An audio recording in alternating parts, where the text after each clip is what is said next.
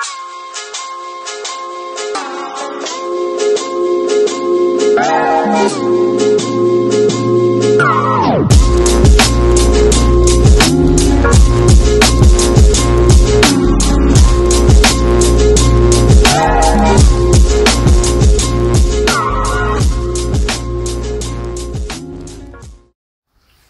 guys, I want to talk to you today about fork widths and anchor points.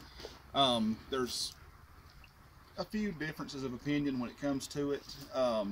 Some people say to keep the same anchor point across the board for every slingshot. I disagree with that. I think you should change your anchor points, and let me tell you why. My regular width frame is 95 millimeters wide. This is the Evo Ergo from Caddyshack, and it's 95 millimeters wide. Now with that, my anchor point is right here underneath my cheekbone, because that is a repeatable, easily repeatable spot when you get right there underneath the cheekbone. But I like to switch it up. I shoot pickle forks. I shoot smaller frames like the Lion's Paw pocket shooter from RBA Catapults. This is the original, so it's a little bit narrower than the ones that Moen is making now, but this comes in right around 72 or 73 millimeters wide.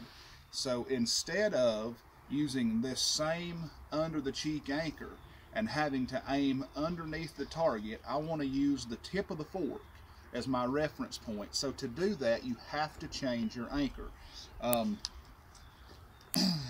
And I have dedicated anchors for certain fork widths. So see, with the 95 mil, let's look at this pheasant head down here in the catch box with the 95 fork tip corner, and I'm dead on. Now with the pocket shooter, I have to move my anchor point up. The wider the frame, the lower the anchor point for using the fork tip as a reference. The narrower the frame, the higher the anchor point.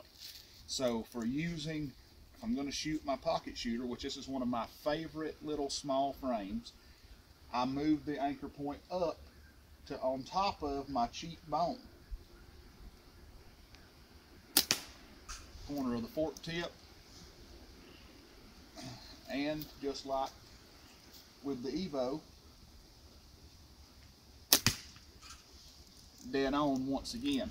If you're wanting to use the corner of the fork tip, if you want to be able to put the corner of the fork tip on your target and shoot it, you're not going to have any choice but to move your anchor point. And you need to experiment with that to find what works best for you. Like for me, the first frame that I made for myself was 85 millimeters wide. I didn't like the anchor point. So I experimented with different fork widths, and I found I wanted my anchor to be right here. So I found a frame to fit that, and it was 95 millimeters wide.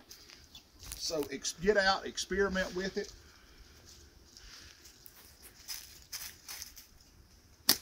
And once you find a fork width that you like, stick with it. Get your anchor point down and just shoot that. But don't try to keep the same anchor point for every frame.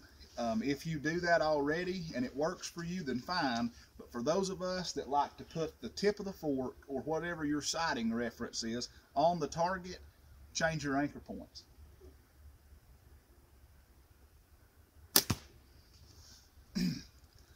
And if you want to get consistent and want to be able to use your fork tip as your sight, you're going to have to change your anchor for different width frames. That's just the nature of the beast. It's just the name of the game. But while you guys are messing around with fork widths and anchor points, I am going to shoot some targets. So get out there, shoot straight. Talk to you later.